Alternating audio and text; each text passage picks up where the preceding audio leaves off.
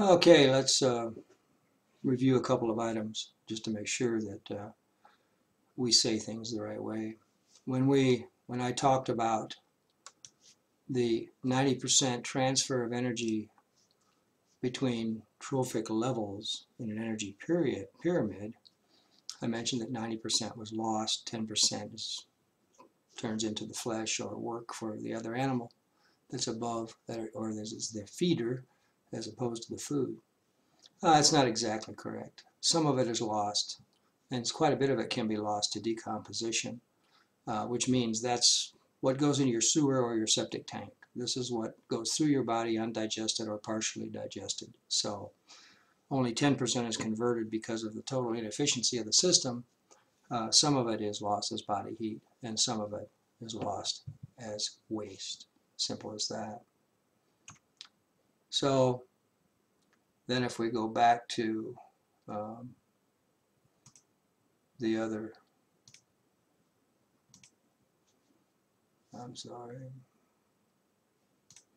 the other lab, I'm going to talk about enzyme function again. This little TV screen. Enzymes enable molecules called substrates to undergo a chemical change to form new substances called products. Each enzyme acts on a specific molecule or set of molecules called substrates. Each substrate fits into an area of the enzyme called the active site. This fitting together is often compared to a lock and key mechanism. However, the enzyme changes shape a little to fit with the substrate. In the enzyme-substrate complex, the enzyme holds the substrate or substrates in a position where a reaction can occur easily. After reaction, the enzyme releases the products and can go on to carry out the same reaction again and again. Okay, so the important aspect of that, let's just look at that picture again. Enzymes. We'll stop it right there. When we learn about protein synthesis, DNA, RNA, ribosomes, and what happens, and how enzymes are actually synthesized, we find that when they peel off their sequence of amino acids, and they start to fold. And they fold in a specific way and take on a specific shape. It's that shape that allows this enzyme to be functional. In the world of enzymes, structure is function. So, as I was mentioning in the last video, when your body detects foreign invaders like bacteria, your temperature goes up because the hypothalamus detects foreign bodies in your blood and wants to get rid of them. The strategy that's used is to denature the proteins of the invaders by raising your body temperature. And if the proteins of the invaders change structure enough, the invaders will die because their enzymes won't work. At the same time, your enzymes are not working as well, and you feel sick until the fever breaks, and then all of a sudden you feel very good again. So what really happens to you? Well, same thing. It's just that the hypothalamus is raising this body temperature by telling your cells to dump ATP into ADP and PO4.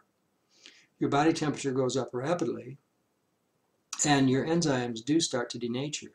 If your body temperature gets too high, you'll die. But evolutionarily, the way this system has evolved is that your body temperature generally will not go high enough to kill you, but will go high enough to damage the invaders enough to give your white cells and your immune system a competitive advantage. And they can wipe them out in a period of a day or two or a week or whatever, depending upon the disease. And then your fever will break and you'll be all right. So that's what's actually happening there. The other thing we want to look at is we're going to start to talk about photosynthesis. And remember, the photosynthesis starts down here at the producers, not the decomposers. They're not plants. It's the green plants that capture energy from the sun and build organic molecules to store that energy. We call it glucose or sugar primarily, but that's not the only pathway. Okay, so I have a short video that we want to talk about a little bit. It's a pretty good one. And we want to talk about chloroplasts as she, the narrator, discusses them. Green bodies called chloroplasts within their cell. Start it over. The green colour of algae and of cabbages, pine trees and grasses all comes from small green bodies called chloroplasts within their cells. Chloroplasts are distant descendants of once free-living green bacteria. They still have their own DNA, and they still reproduce by asexual division. Okay, I stopped it here for a minute so I can comment on it. First of all, there's a photosynthesis wrap that talks about the thylakoid membranes. This is the diagram of what thylakoid membranes look like. This is where there's electron transport and to capture by raising the levels of electron orbits in their orbits, you know, from the sun's light that's captured. She said that chloroplasts were once free-living bacteria. She's going to say it again.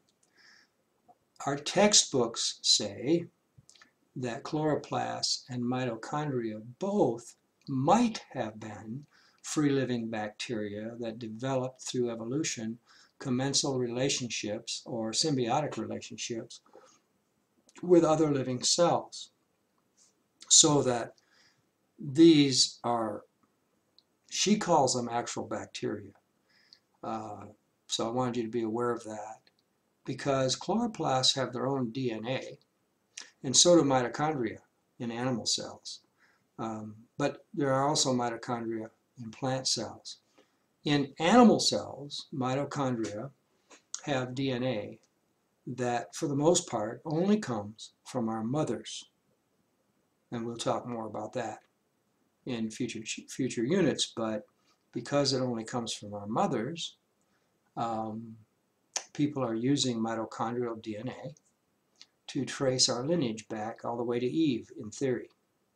But to reiterate, mitochondria and chloroplasts are thought to be possibly the result of evolution of free-living organisms that developed symbiotic relationships with other living cells and became a part of the cellular organelle system in those cells. Building up to a substantial population within each plant cell. As far as a chloroplast is concerned, it is a member of a reproducing population of green bacteria. The world in which it lives and See, there she goes again. She says it's a member of a living population of green bacteria.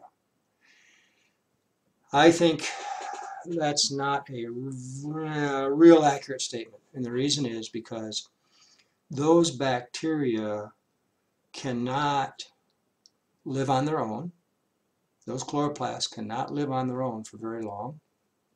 They need the cell, and their reproduction matches cell division, so that once that cell divides, then they will divide and increase their numbers, the chloroplasts that will, up to a certain amount. And they are not dividing to the point where they kill the cell or blow the cell up or whatever. So I think it's a stretch to call them free-living, a population of free-living bacteria, but it does follow this theory that they may have evolved from that at one point in time. Produces is the interior of a plant cell. From time to time, its world suffers a minor upheaval when the plant cell divides into two daughter cells. Roughly half the chloroplasts find themselves in each daughter cell, and they soon resume their normal existence of reproducing to populate their new world with chloroplasts. All the while, the chloroplasts use their green pigment to trap photons from the sun and channel the sun's energy in the useful direction of synthesizing organic compounds from carbon dioxide and water supplied by the host plant. The oxygen waste is used by this plant cells in respiration, and the excess is exhaled through the stoma down here, the pores in the plant leaves, and that's where our atmosphere gets its oxygen. You'll notice she made a statement a moment ago that I simply don't agree with. Do you know what that statement was? Let's back her up just a minute. are partly used by the plant and partly exhaled into the atmosphere.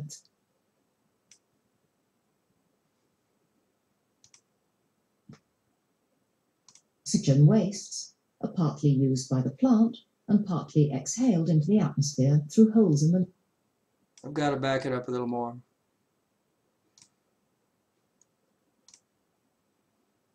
and channel the sun's energy in the useful direction of synthesizing organic compounds from carbon dioxide and water supplied by the host plant. The oxygen wastes are partly used by the plant and partly exhaled into the atmosphere through holes in the leaves, called stomata, singular stoma. Okay, I didn't get it backed up far enough, but what I was going for was that she said that the chloroplasts capture photons from the sun. They do not capture photons from the sun. Where are the photons? They're gone. They're reflected back. What they do is the photons from the sun are absorbed, and some of the energy is used to move electrons to higher states within these different molecules in the thylakoid membrane.